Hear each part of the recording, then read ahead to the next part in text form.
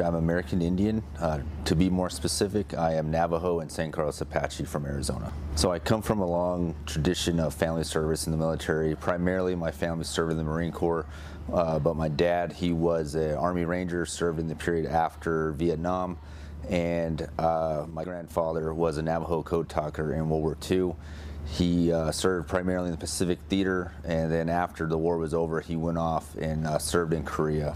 And in 2003, he was recognized by President Bush with a service medal coin, recognizing for his service and what he did in World War II. I primarily served because after 9/11, I felt that it was my civic duty to join the military and go off and defend what had happened to us. Obviously it took some time because I went through ROTC, and I finally was able to get to Iraq in 2009, and then later Afghanistan in 2012. But I primarily do it not only for family heritage reasons, but because of what happened on 9/11. And I remember hearing from my mom recently, because I started digging into my my past when I took a genealogy course at ASU, that he came home and could not speak about anything that he had done, not even discuss the code with with my grandma. So they never broke it, and it was I think one of the reasons why they won the war.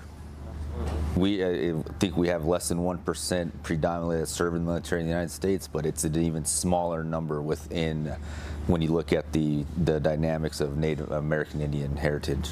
It feels great, especially knowing that my grandfather was a code talker and helped impact the war effort in the Pacific Theater. But also you go back and go to the Indian war campaigns, you see the same thing where you have Indian scouts serving alongside the cavalry to fight the insurrection. So it's a tradition that's always there, and I think it's going to continue to move forward. I mean, we saw it with Iraq and Afghanistan. A lot of American Indians served in both those theaters, and they still continue to serve today.